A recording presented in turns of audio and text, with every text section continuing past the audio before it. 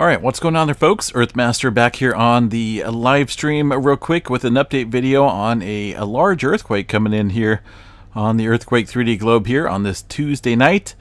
It is about 10:14 p.m. California time in an area. This earthquake struck in an area where we had already seen a prior 6-pointer today. Looks as though this is coming off of a large 7.0 earthquake. Stand by for just a second.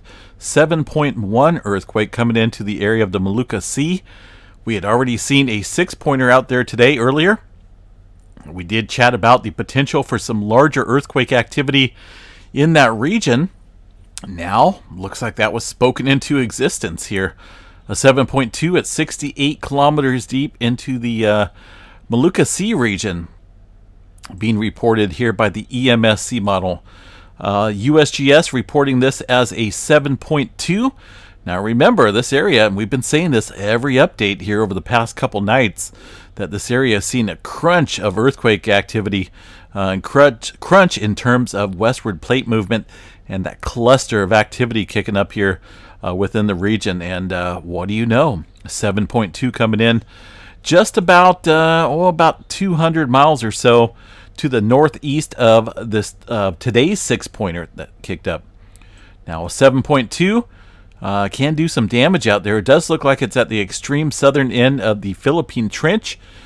Quick glance here at the let's go ahead and check out the Tsunami Warning Center.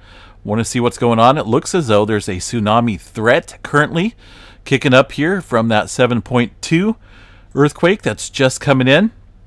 Now the latest statement here from the Tsunami Warning Center shows that there is based on preliminary earthquake parameters, hazardous tsunami waves are possible for coasts located within 300 kilometers of the earthquake center. Again, there is a tsunami threat in the local coast area. Now, it doesn't look like there is no tsunami threat to Hawaii right now, localized to the area of the Molucca Sea.